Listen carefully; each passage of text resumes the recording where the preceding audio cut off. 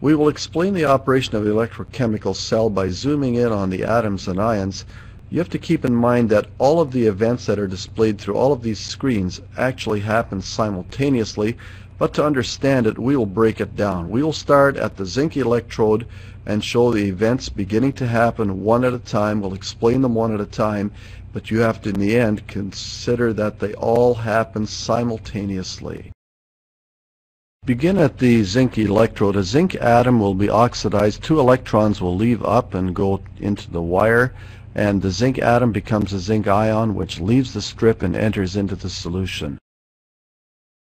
Always keep in mind here that electrical conductivity follows 2 models. Electrons will simply flow through metals, which includes the electrodes and the wires, but electrons never flow through the solution. There will be chemical action occurring on the surface of each electrode, which keeps the current in the wire moving, but electrons can never flow through the solution. Then the electrons will jump from the copper electrode onto a copper ion, thereby reducing it to copper metal. The role of the salt bridge is to complete the circuit. Think of it as a simple series circuit. You can't have a gap anywhere in the circuit. The ions in the salt bridge are ions that are selected so that no side reactions like precipitation reactions will occur. Potassium nitrate is a good choice.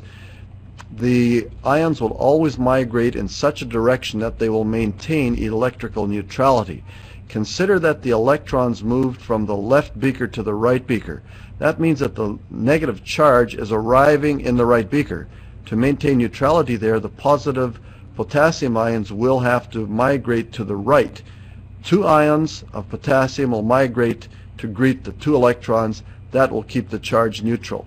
In the left beaker, it's the reverse story. The electrons left, negative charge left, so if the nitrate ions migrate to the left, that negative charge will be restored. So 2 nitrate ions migrate to the left.